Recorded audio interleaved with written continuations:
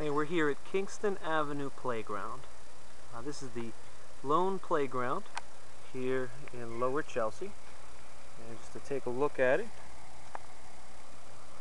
it takes up about half of this block. There's a swing set over here. The fence, or what's left of the fence, runs from roughly where I'm standing over to the bulkhead. There's a concrete walkway through the middle, gazebo in the corner. The other side's fence. So up here with the slides, some trees here on this perimeter. And over time, mainly through neglect, this park's been led into disrepair. You have large sections of the fence that are missing. Combination of kids knocking them over and cars hitting it and just not replacing it. The city rarely services anything in here, including litter pickup, maintenance of the weeds, etc. So you're left with equipment like this, the tops coming off, situation where the wood chips are being overgrown with weeds.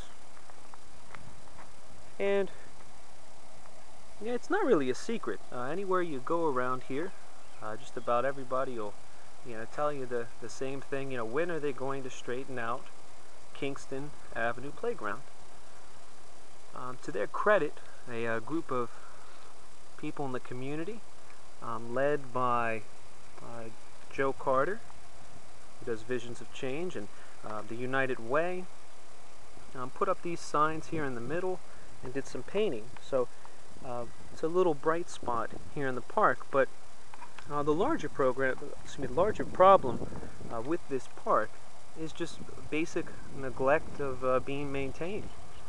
A little, trimming the weeds once in a while, a little pulling weeds once in a while would keep the grass from overrunning the area and would make it look a lot better. Long term, it'd be great to fix up this fence, which has sections missing on this side as well as this side over here.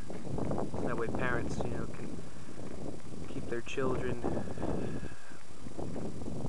in under better wraps and not have to worry about somebody coming in and endangering their child, or the child running off into the street. So, we've heard enough complaints. People have been complaining to the city for years now to, please clean up Kingston Avenue Park. And so finally, that's it. I just decided that we're going to come in here and clean up. So, this is what it looks like before. And let's see what a few dedicated people in the community can do to kind of pick up for where city government definitely should be happening. It shouldn't be taking care of this, and especially our councilman, has been in there 20 years, shouldn't overlook the only playground really in his neighborhood.